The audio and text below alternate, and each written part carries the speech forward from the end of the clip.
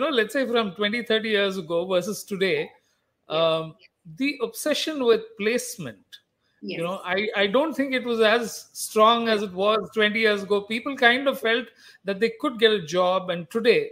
So how do you, what is the change that has happened there? How have you managed it? Okay. Let me put it this way. I've always believed, and I told the students this, because many parents would come and say, are you guaranteeing a job? And my simple thing was, if I had to attend the interview, I would guarantee you the job. Okay? I'm not giving you any guarantees.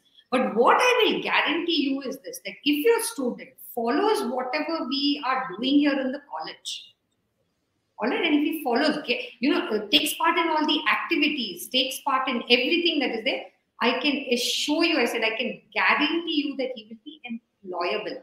Now, this is something we really need to go from getting a job to be employable. There are two different things. Yes. See, having a job is not security. Being employable is security. Yes.